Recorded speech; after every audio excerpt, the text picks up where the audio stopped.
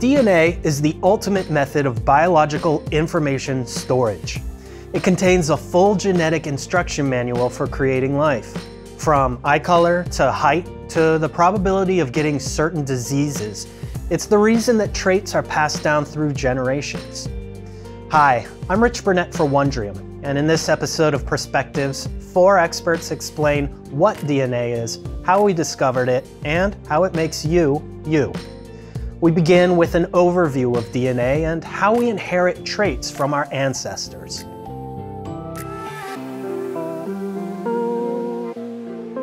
Bacteria make more bacteria, kangaroos make more kangaroos, and dandelions send their fluffy seeds wafting gracefully on the wind to make many more dandelions. But what is it in the seeds that can do that? And how come they always give rise to dandelions and not ever, even once, to Dalmatians or ducks? The answers to those questions lies in deoxyribonucleic acid, or DNA. This nucleic acid molecule carried in the seeds has the complete instructions for making dandelions, which happen to be different from the information for making any other species. Well, in the nucleic acid that is DNA, we have a single molecule with all the information for making all the proteins in each of the trillions of the body's cells. When you think about what this really means, it boggles the mind. One molecule determines that a child has grandpa's nose, mom's musical talent, and great-grandmother's distinctive cheekbones. On its way to you and me, our DNA has passed through each generation of our ancestors. In each generation, the DNA of 2 individuals mingled to create unique combinations carried by their children.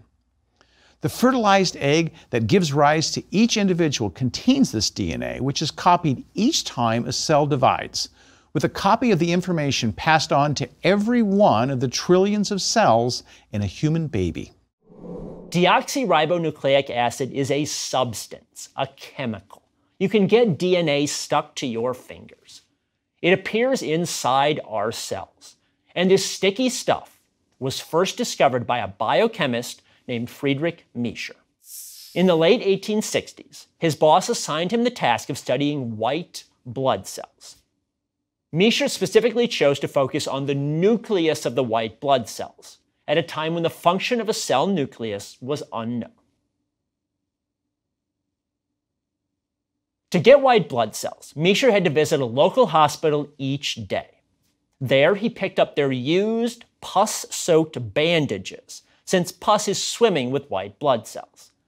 No one ever said science had to be glamorous.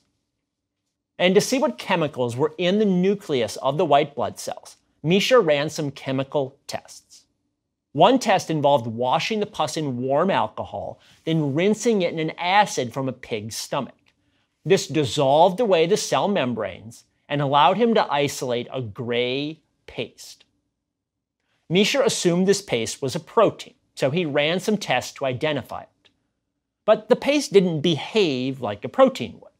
It wouldn't dissolve in salt water, or boiling vinegar, or even in dilute hydrochloric acid.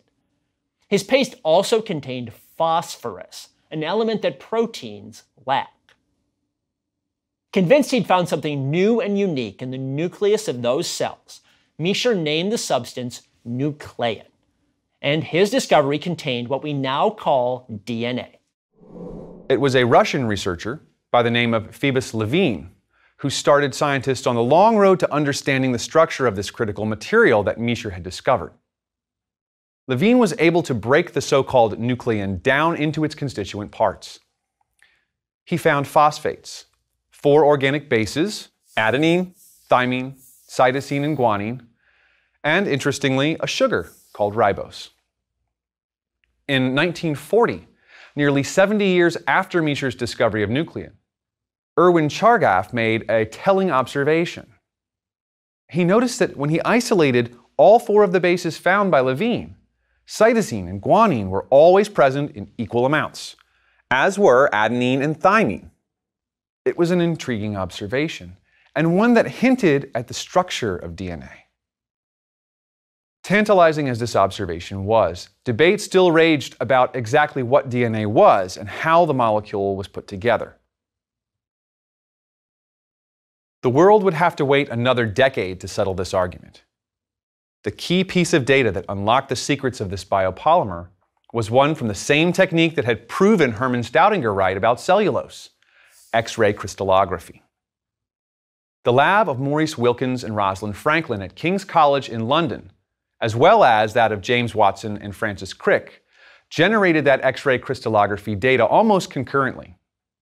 A race to press ensued, and Watson and Crick prevailed, securing their place in history as the widely credited discoverers of this, the DNA double helix. The structure we are most familiar with is a molecule that looks a bit like a rope ladder twisted on itself. Two sides of the ladder serve as backbones of individual DNA strands. Separating the strands, we discover that each strand is a long polymer. The repeating subunits comprising the polymer are called nucleotides. Each nucleotide is made up of 3 components: a 5-carbon sugar, a nitrogen-containing part called a base, and 1 or more phosphates. Without phosphate, the resulting molecule is called a nucleoside. Nucleotides that DNA is built from are called deoxyribonucleoside triphosphates, or DNTPs. Deoxyribose, the sugar in DNA nucleotides, has 5 carbons designated 1', 2', 3', 4', and 5'. Why the prime? That's because the base in a nucleotide, which has its own carbons, is also numbered 1, 2, 3, etc. The prime indicates we're talking about the sugar's carbons. The sugar in DNA would be ribose, except that its 2' carbon lacks the oxygen and has only a hydrogen atom attached. So we call this sugar deoxyribose, or 2' deoxyribose. Each nucleotide for building DNA brings energy to the job in the form of 3 phosphates attached to the carbon at the 5' position. Also attached to the deoxyribose sugar is a structure called a base. There are 4 different bases in DNA nucleotides: adenine, guanine, cytosine, and thymine, abbreviated A, G, C, and T. The related molecule called RNA has the same bases, except that uracil, U, substitutes for thymine. A double helix contains 2 such DNA strands, oriented in opposite or anti-parallel directions, with the 5' end of one strand across from the 3' end of the other. Bases in the 2 strands are oriented such that the A's and T's always face each other, and G's and C's are always across from each other as well. The pairs of bases then form what look like the rungs of a ladder inside of a DNA helix, with sugar phosphate backbones forming the sides. The ladder twists on itself, resembling a spiral staircase. Why do bases pair as they do and never switch partners?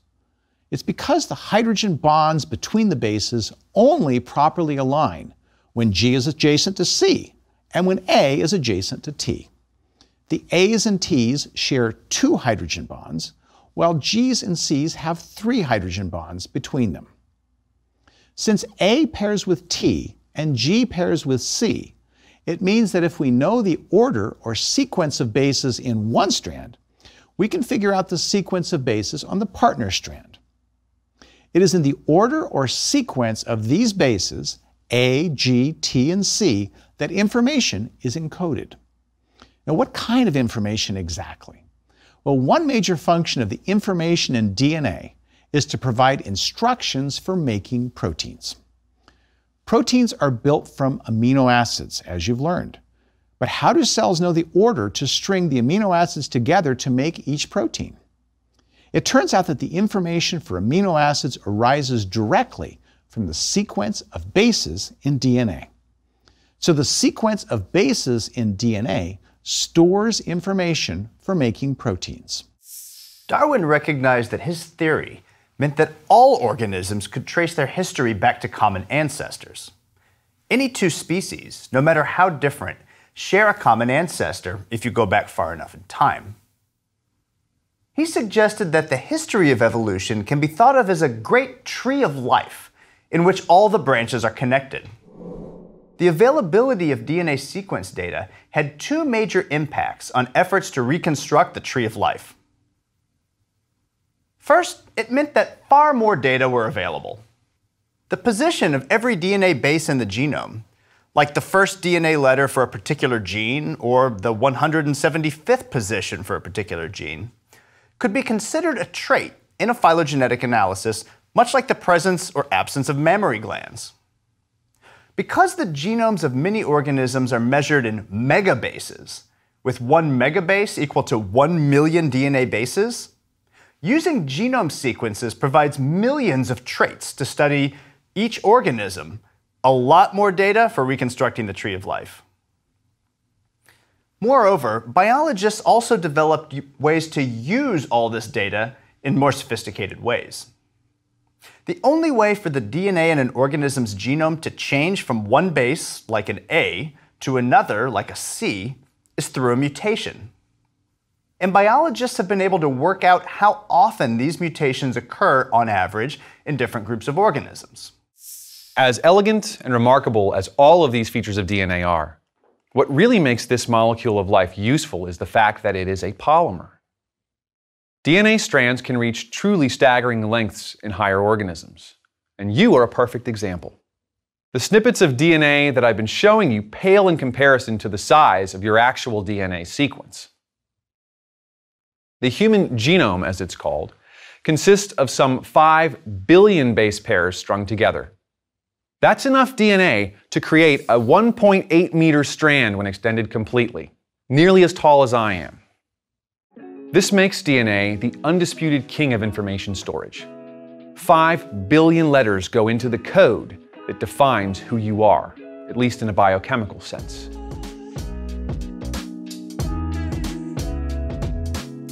Hey, thanks for watching. If you'd like to learn more about the topics in this episode, the full list of series that these clips came from is in the description below. You can watch them all on Wondrium. And don't forget to subscribe to this YouTube channel for new episodes of Perspectives, and you can watch previous ones here.